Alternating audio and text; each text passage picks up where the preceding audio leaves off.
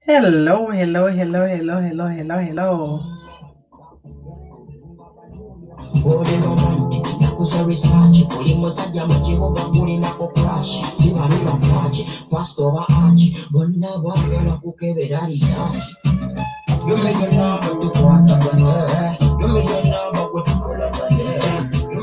Find your joy.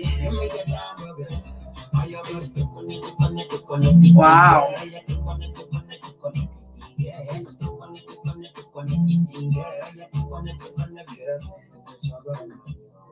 I'm just feeling this joy, this vibration of joy coming through. And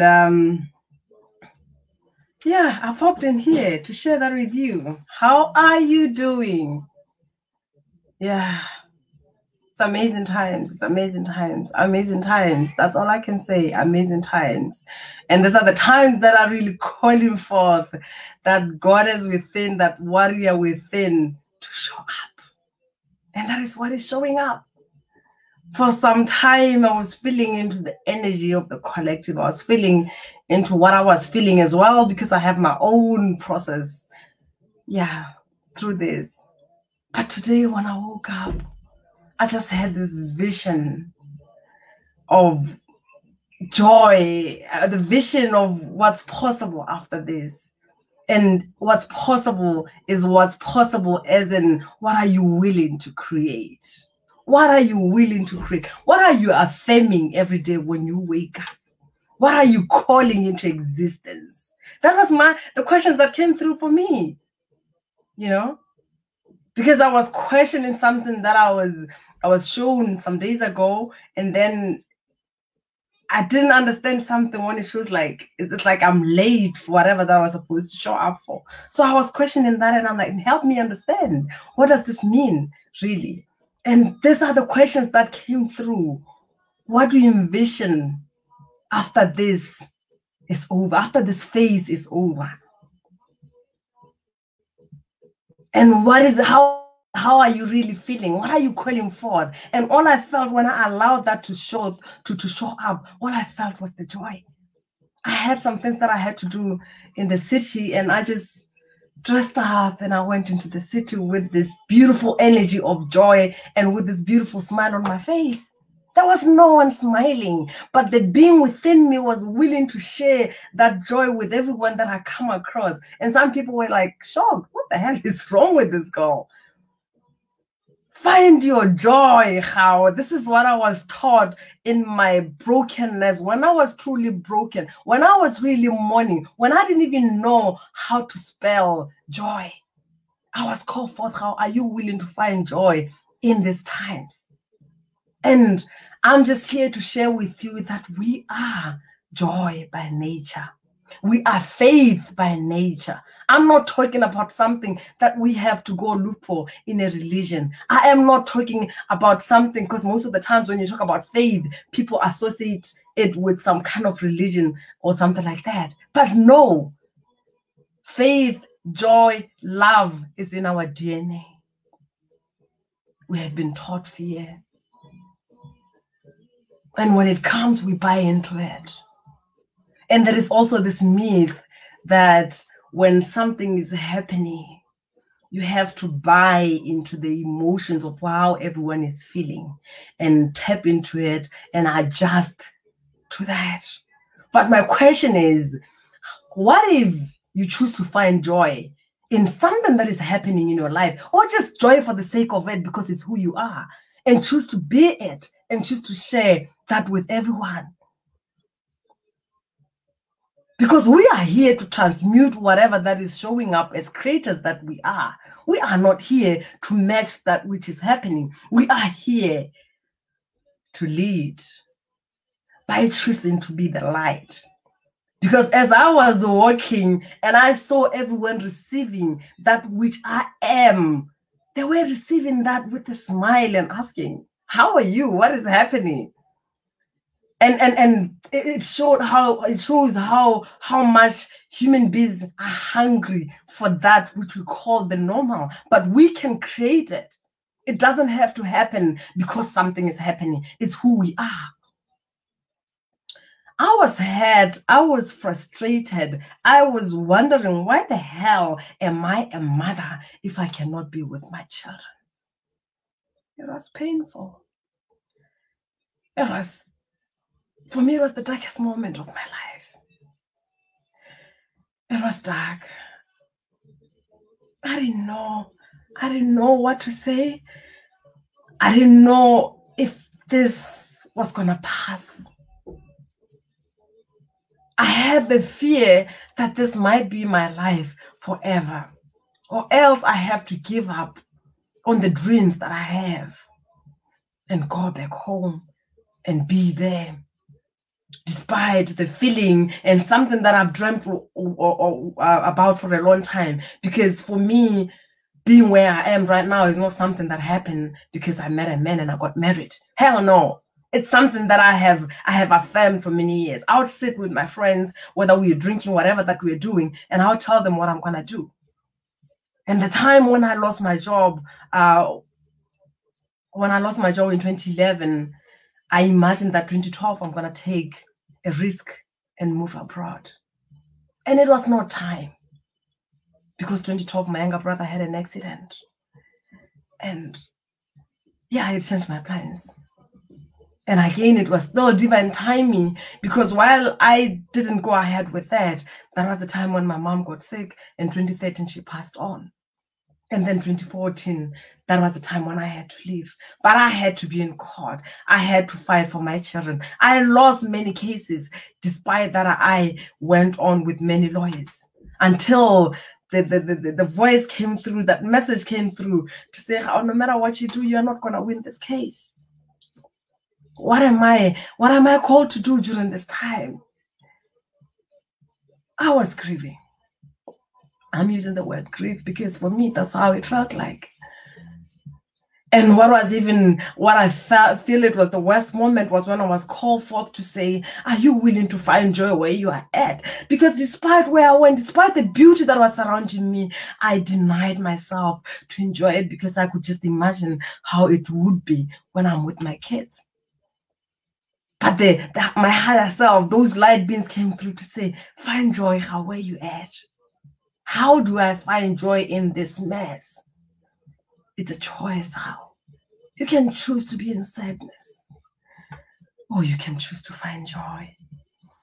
And before this situation got where it is now, I received this message that said, all along you were creating content, and I didn't know what it was talking about. And today, when I felt that joy, when I opened my heart to that which is, I realized that indeed, whatever that I was going through, as much as ugly as I thought it was indeed the content that is even needed in these beautiful times.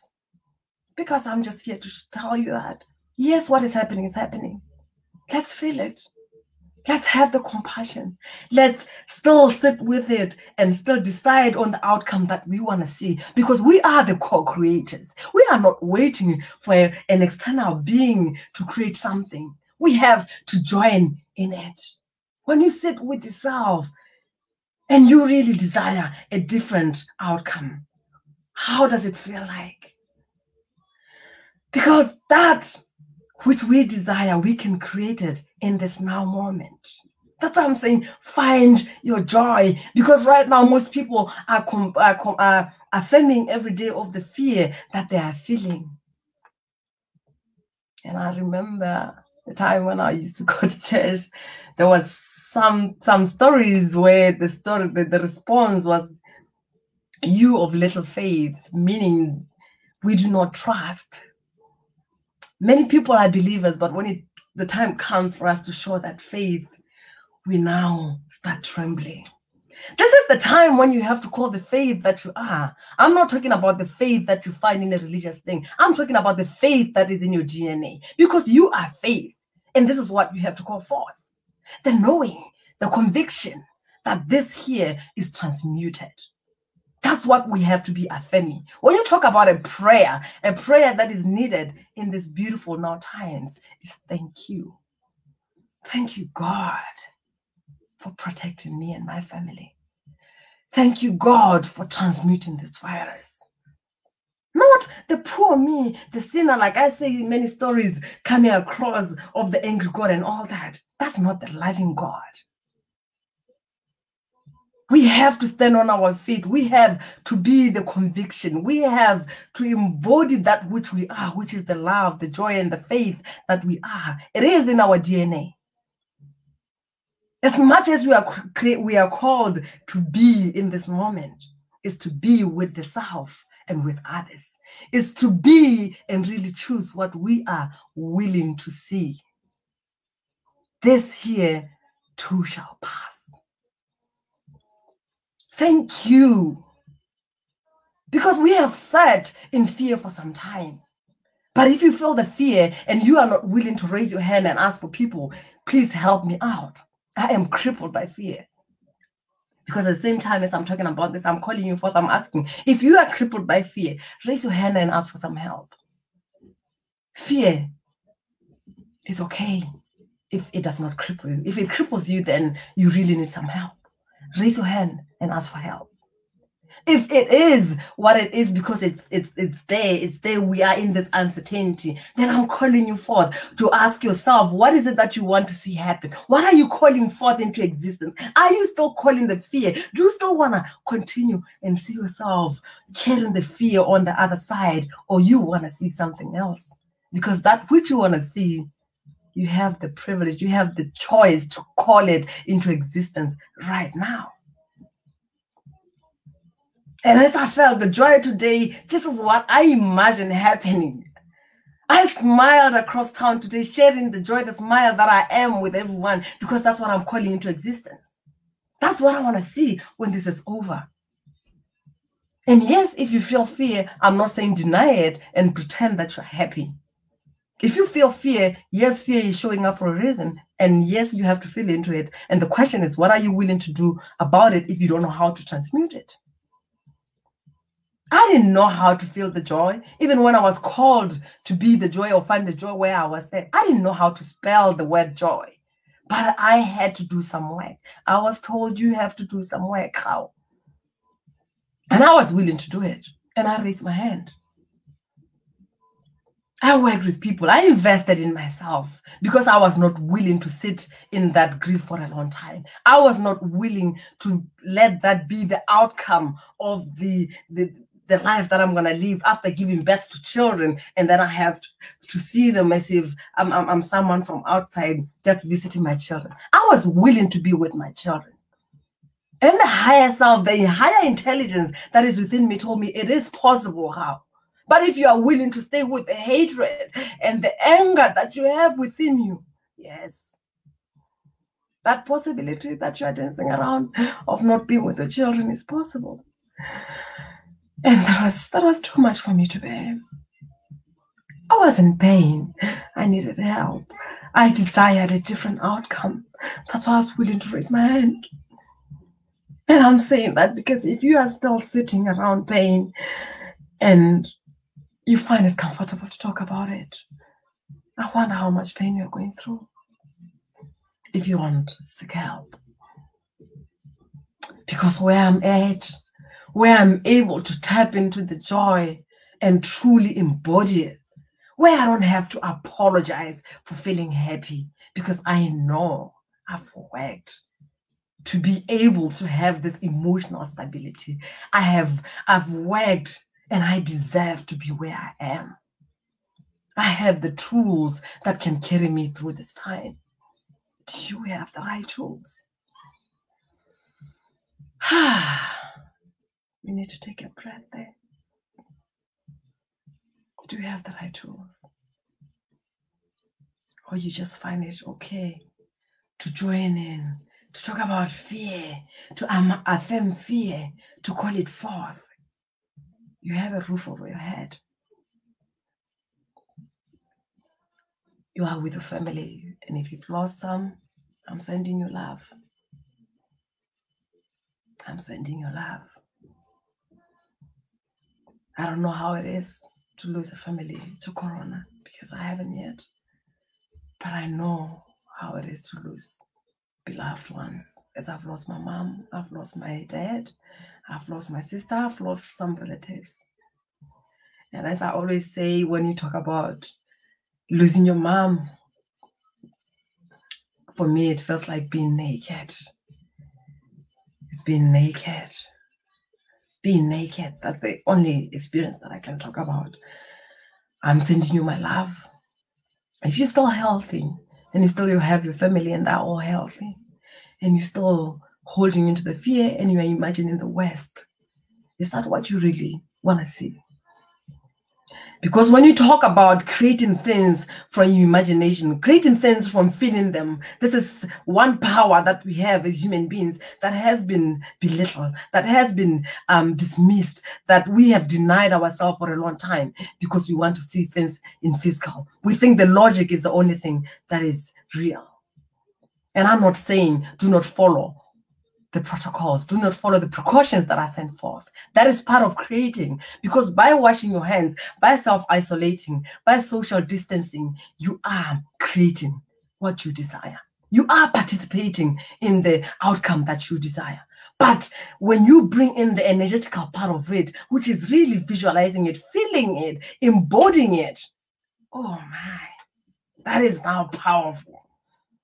Because we talk about so many things, and so many things that exist did not just fall in the physical. They started in as someone thinking about it. Even for us to be able to talk like now where you are, you can watch this from wherever that you are. You can listen to me, and I'm here in Germany. You can hear me. You see me. This was somebody who sat down and imagined it possible. And we can also imagine the outcome that we truly desire if where we are at is where we do not want to be forever.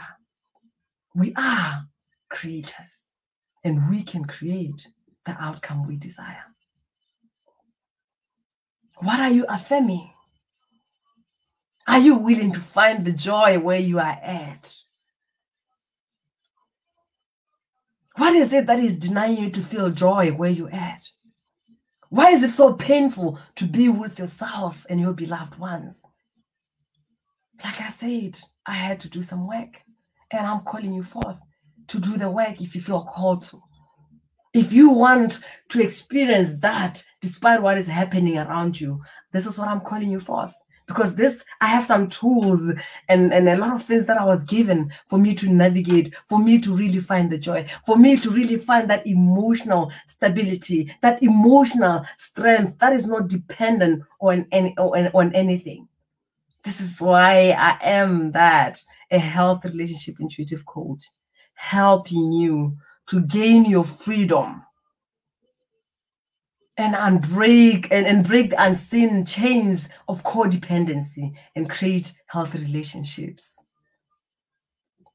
Because we are living here and we do not experience the freedom because for instance, when you talk about joy, a joy is dependent on something happening. Our life is dependent on us maybe going to work, distracting ourselves with so many things. We do not know how to be with ourselves. I don't think that is freedom. I do not call that freedom. But if you feel called and you are ready to find the freedom where you are not dependent on anything, where you can ride the wave despite what is happening, you can still feel that joy. You can still cultivate it. You can still choose it. You can still choose to be the light and shine no matter where everyone is.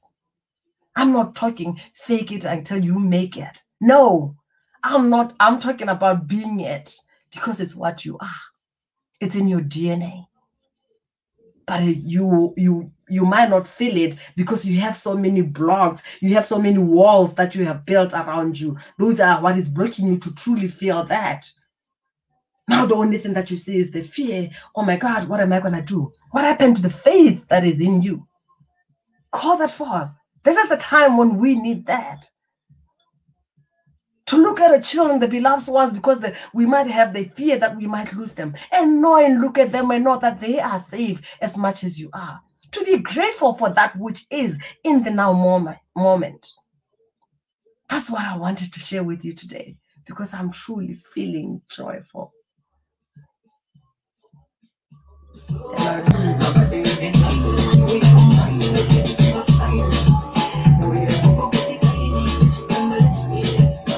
Joy is possible. Joy is who we are. I'll leave you with that. Have a beautiful time and find the joy that is who you are. Send you much love. Thank you for the protection. Thank you for transmuting this balance. The highest form of prayer. Keep praying and have that faith. This too shall pass. Bye-bye.